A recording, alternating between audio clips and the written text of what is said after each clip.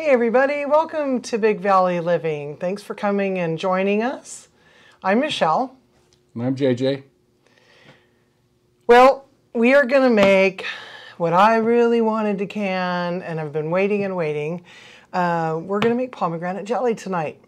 And this is the first thing that I ever canned. JJ grew up in a canning house, so he had some experience. And this has been a really good year for pomegranates. We're going to show you how we peel them and everything. We actually did this juice a few days ago, and when you make your own juice, which again, all the instructions will be following here, the best thing to do if you want a really clear jelly is to put it in the refrigerator covered, and after you've strained it, what, 2 or 3 times? And let it sit, and just let all of that drift to the bottom. So there's a little foam on top. But what I want to be able to hopefully show you is that there's about a 1/2 inch to 1 inch of sediment on the bottom. This recipe is pretty straightforward. It is very full of sugar, so don't get scared. It's just really important to have the clearest juice to start with, okay? If you do not have access to pomegranates, you can use a commercially prepared juice. However, it can't have any sugar in it. It must be 100% pure pomegranate juice. Yeah, that's the only ingredient on the label. So yeah. You don't want anything added. Just says pomegranate juice. That's the ingredient. So anyway, this is the video that we have been wanting to make since we started doing our YouTube channel. So I've been chomping at the bit to make this for you.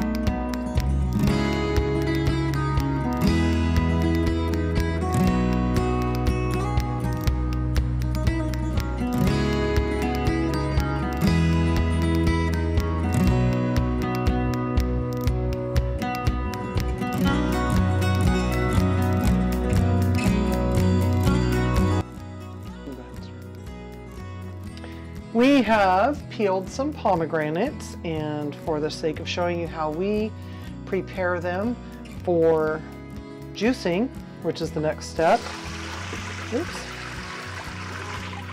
You put them through a strainer. If they don't all fit, then you can bring some, see, yeah, that's gonna fit. Set the pan off to the side. And we're going to rinse them out real well and remove as much pith as possible. JJ, don't get pithy with me. Good.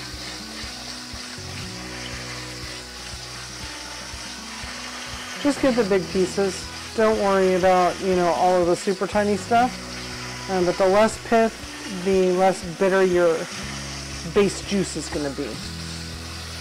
Okay, next step is to put some of the arils in our blender. So we're going to turn our blender on. You can use any blender. If you have a manual blender without a pulse feature, you'll want to have it on a fairly low speed, and you're going to turn it on and off, and you'll see why in a second. We just want to burst the arils to get the juice off of the little seeds. See how it's just breaking it down? Because we don't want to grind all the seeds into the juice. All we're doing is releasing the juice from the arils. An aril is what you call a single pomegranate seed with the juice around it. Now, see, I just have it on 1 on this, and I'm okay with that. And I see that they're mostly broken open. Not seeing a lot of juiciness around there. I don't know how to describe it, but this is how it should look.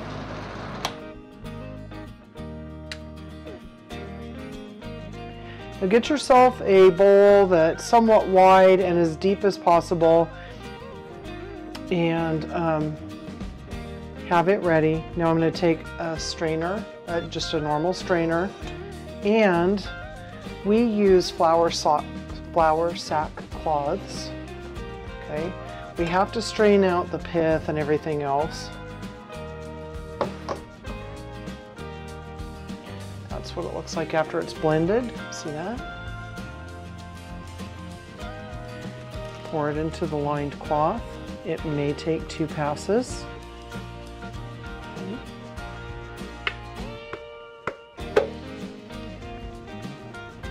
Don't waste any of that juiciness.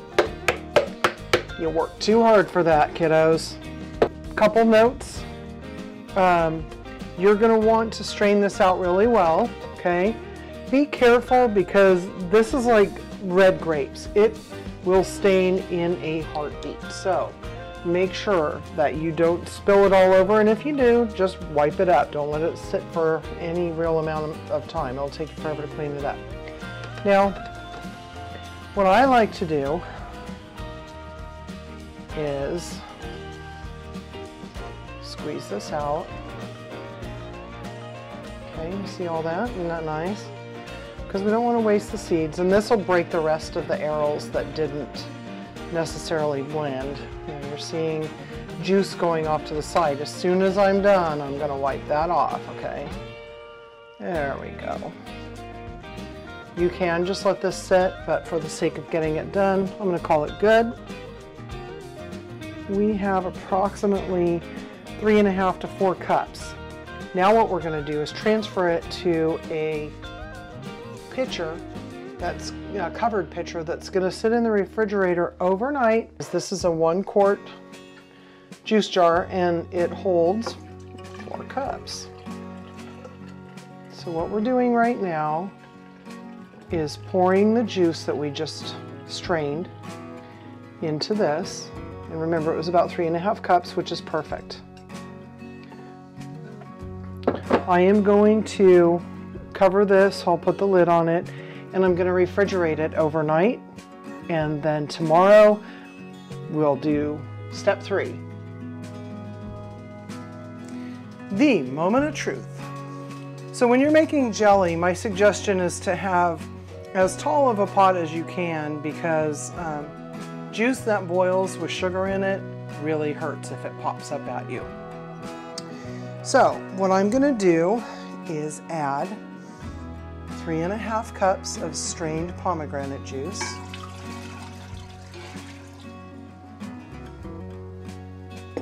And then I'm going to use 1 packet of MCP pectin. In my opinion, for this jelly, this is the product that you want. Now we're going to sprinkle that into the cold juice.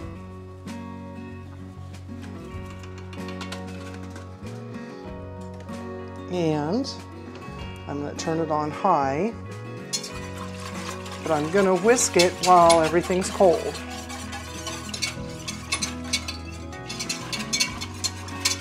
I got this recipe on the SureGel/MCP. I just Googled MCP pomegranate jelly recipe.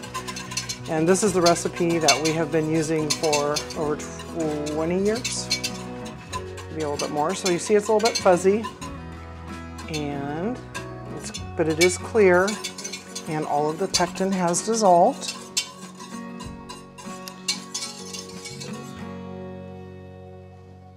Now, one thing that this recipe calls for, and this might be a little bit rogue, but it does cut down on the foam at the end, is a 1/4 teaspoon, no more, of butter, real butter. Okay.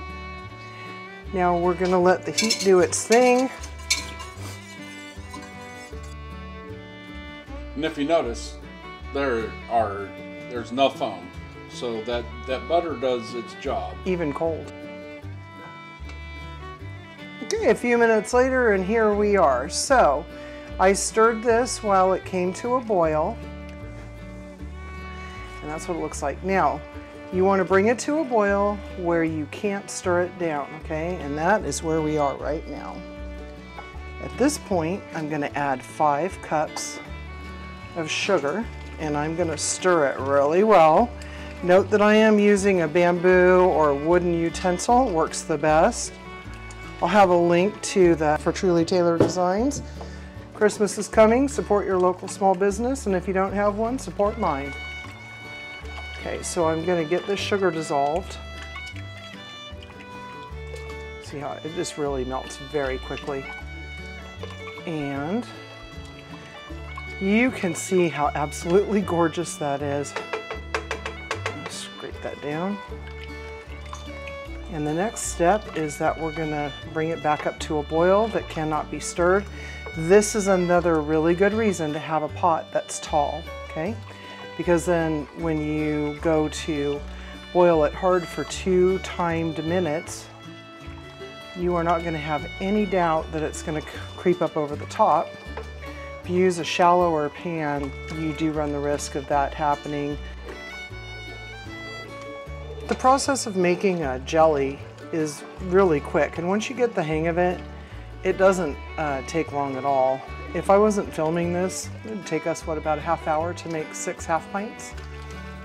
And I do want to note that we already have our water bath canner boiling in the background, and you want to make sure that when you put your jars in, that you're going to have 1 to 2 inches minimum. I like to have 2 inches, but you want to have that over the top of the jars when you're canning, because that's just part of the rules. This is getting really hot, so I'll stop stirring for just a minute. I do want to note too that if you have a slotted spoon or something like this with a hole in the center, when you're doing something like this, you can get more of the juice going through. And kind of like turbulence. Yeah, it's really nice. So now our juice, pectin, sugar mixture is starting to boil. I want you to see what that looks like. It is extremely important that you continue to stir because it does have pectin in it, it does have sugar, and it will stick to the bottom of your pan. What we're going to do is bring it to a hard rolling boil that cannot be stirred down, and as you can see, I'm stirring right now. I'm just going to let this play so that you can see how it happens. See how it's coming to a rapid boil?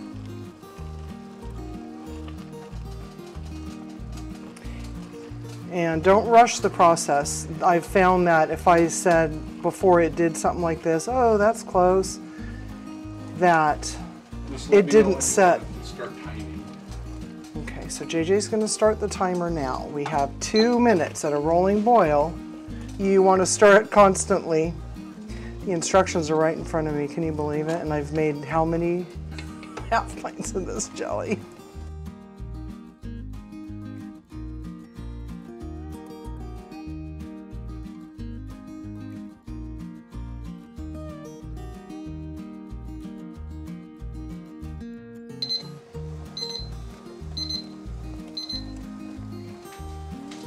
And there you have it. We had our full 2 minute rolling boil that we couldn't stir down. And now I'm going to turn the heat off. And I'm going to get over to my canning station with this pan. Make sure that you have a trivet or something on your counter because you don't want it to continue to boil while you're filling your jars. Well, here we are. We have our canning station all set up. So I have the jelly right here, really hot jars. This will make 6 half pints. So just in case, for whatever reason, all the stars aligned properly, I do have a 7th jar. However, in the event that we don't have that much left over, I have this like half cup, little cup thing that I can just put into the fridge, and we could have it over toast or on some waffles or pancakes in the morning. I have my funnel. I have this nice little scoop, which is going to get everything in there. I have my magnetic tool, which is going to pick up the lids as they go on. These lids were cleaned in hot soapy water. You do not need to leave them in hot water anymore. I really like this handy dandy unit here that my neighbor gave to me. You can find those, I'll put a link in the description for the biggest little kitchen store in Amador County. If you do not have access to one, it's a really cool tool. So you can have the rings on top and the lids inside. Make sure that you clean it every time so that your lids stay clean. I also have a jar lifter, and that's going to help me to lift up the jar. And I have a little bit of vinegar, and I'm going to get some paper towels and have them at the ready, because we always clean the jars after we fill them with white vinegar to make sure that we have no debris between the jar and the brand new lid. You cannot use a lid more than once safely. So here we go. I'm so excited. You guys, this is really my favorite recipe to make. And we have lots of relatives who absolutely love getting this for Christmas every year. So this is 1/4 inch headspace. Clean. You can use a clean rag if you want.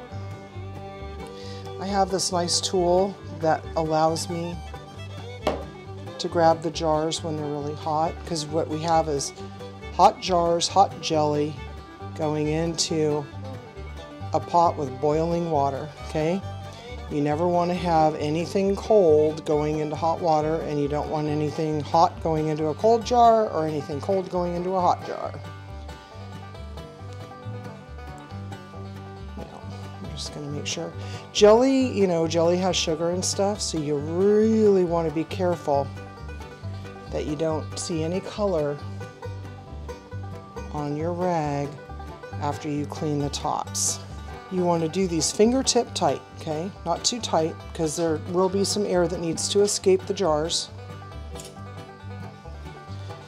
But tight enough so that you can get a seal and the lid doesn't fall off, okay? On a 1/4 inch headspace, you go to that top thread. So you can look at it and know that you have the right headspace by using the rings on the jar. This recipe calls for a 5-minute boil. Processing time is what that's called. Yeah. Okay, so this dual purpose canner has a lid that you can see through, which is actually a really cool feature. That gauge you see on top is for when you're steam canning, and we'll do a steam canning video another time. I wanted to make this recipe the classic way that we always have. But as you can see, the water is at a full boil, and there is a very ample 2 inches of water over the top of those jars. That's really the perfect scenario. We now have the timer going for 5 minutes. Thanks a lot for joining us while we made our pomegranate jelly. We had a bumper crop year, like we said at the beginning, so I don't know how many we're going to end up getting, but oh yeah. So I don't know if that shows up there. That's like looking through a ruby. Yeah. It's really beautiful, and it tastes amazing. It really does. And these have already sealed, so we're gonna go ahead and yeah, so we'll be clean them off. Yep. Actually, here's a quick tip. If you're going to send it to your family and all of that stuff, you know, don't have this thing real tight. Have it a little loose so that they can get the ring. But if it unseals, this thing will make it so that it doesn't seal again. Mm-hmm. So you don't get a false seal and they don't get a false sense of security. Yeah. So just a quick tip. All right. Well, thank you for visiting Big Valley Living. If you like this, please share it with your friends and family. Give it a like. That's very helpful for us. Don't forget the bell. And consider subscribing. You can also see some of our short videos on TikTok. We just started doing that. And we post on Instagram, and we're developing a website. So eventually, and then hopefully not too long, you'll be able to go to our website at bigvalleyliving.com and actually get recipes that you can print out and use while you're in the kitchen trying some of the things that we share with you. I think we covered everything. Yeah, I think so. I think all we have left is 7 more 5-gallon buckets to peel and make jelly. see you later, everybody. Apparently, she's going to be very busy. I am. All right. Thanks again. Have a great night, everybody. See you later, everybody. Be kind. Whatever. Be kind. What's all this? I'm just kidding. Hi, baby. Hi, baby. Come on. Leo.